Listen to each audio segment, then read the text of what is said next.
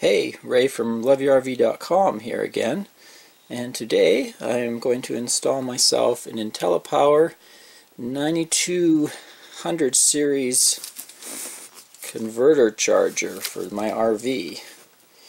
Now, why would I want to install this one? I already have a converter in my RV. It's located underneath my stove behind the electrical panel there. It's a WFCO 55 amp model, but ever since I've installed my trimetric battery monitor, I've discovered that the charging is even worse than I thought with this thing.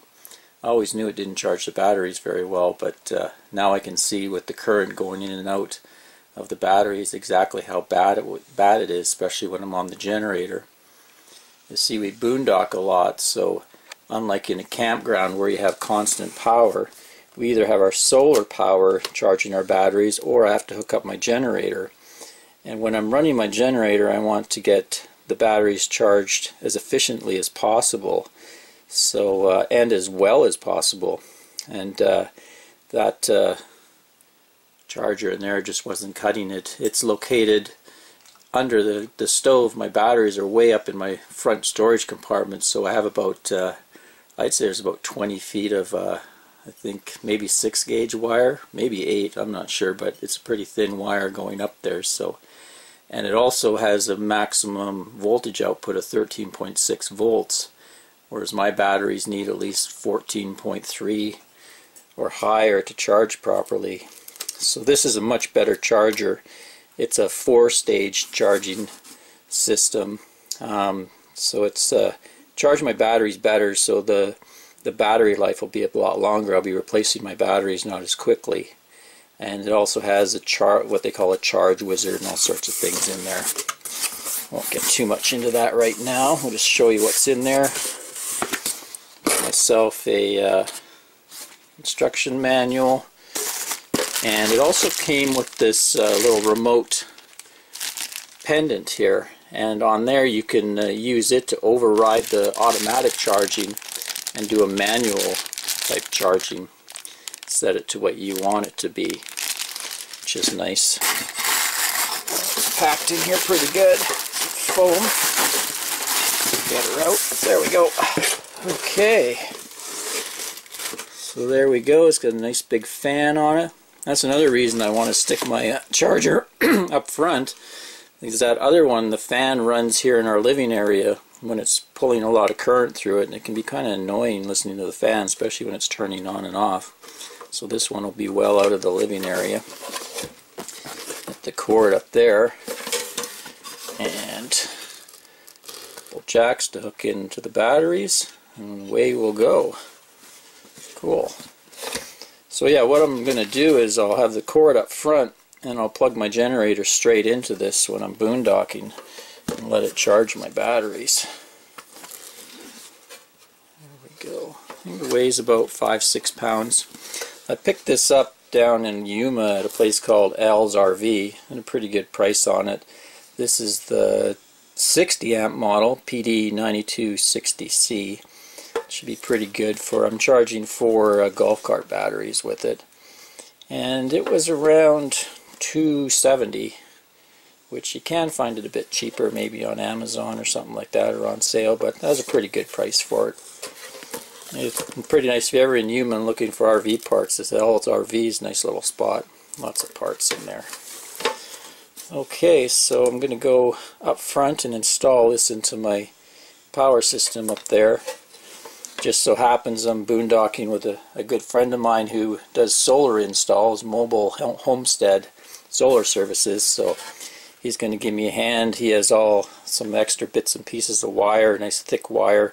He just finished rewiring my battery bank for me and installing a catastrophic fuse. So while he's here, I'm going to take advantage of his help. Okay, let's go. Is that okay with you, Beagle?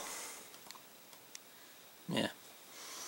Okay, there we go. So I'm going to mount it right there under my charge controller, and then I'll be able to come straight out into my 12 volt, and I'm going to come down and put in a ground lug down there. And I've mounted the little pendant, just stuck it straight to the converter itself. So we'll get the wiring done and I'll show you how everything works. Okay, there we go, all installed in place. I'll just show you the wiring hookup that it needed. There was of course the pendant, which plugs into the data port there. And on this side you've got your AC input and also a ground wire for the chassis of the device, goes right to the chassis of the RV. And on the other side we've got two wires coming out, a negative and a positive. I just used these are 1 gauge wires. That's a little heavier than you would need, but I happen to have them because I did have them wired for my battery bank, but I had my friend Eddie upgrade that to a 2-aught gauge wire just recently, so I had this, so I thought might as well use it. No harm in going bigger. So we got the ground or negative wire coming out here and straight down to the chassis, which is tied into the other chassis ground for the 12-volt systems in the RV. And the other wire is the 12-volt output, positive, and it's going straight into here.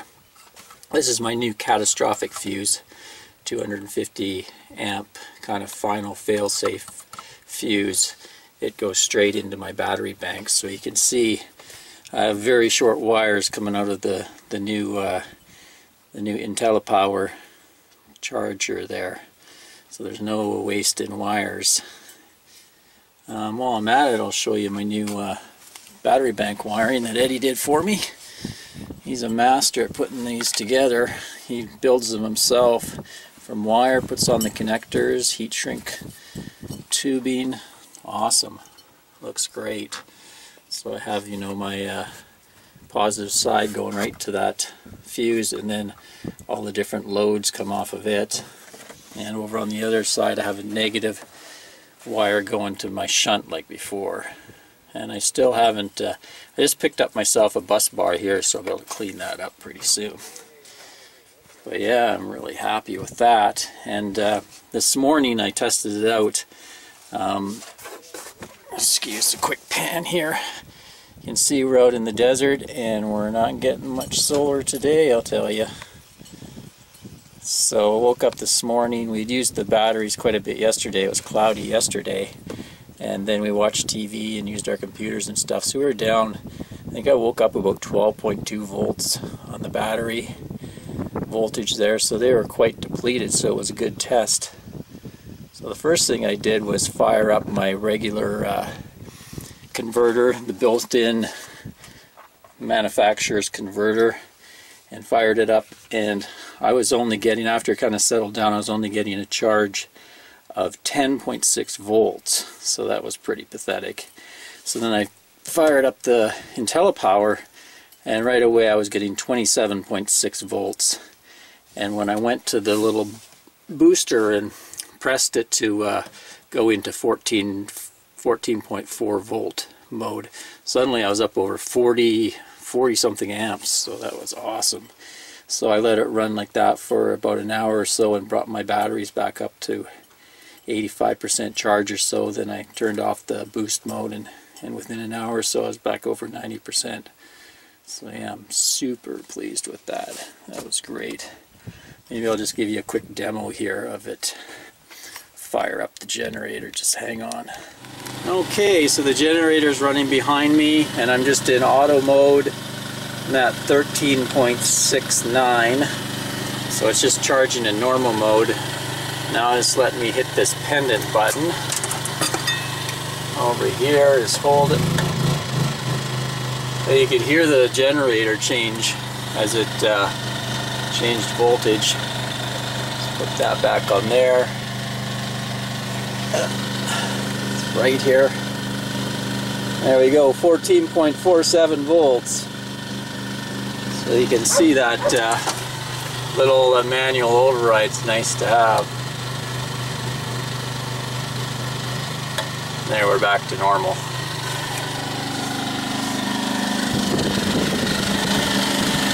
my little champion. Well, there we go. Thanks for watching. I hope you enjoyed that install and a little bit about that charge controller. I'm sure happy with it. Much better upgrade over that crappy OEM model. You know, even though you have the solar, you get some days like this and it's pretty useless. So it's nice to have a good quality charger for your generator to work with. So until next time, this is Ray, loveyourrv.com. Happy trails, folks. Cheers.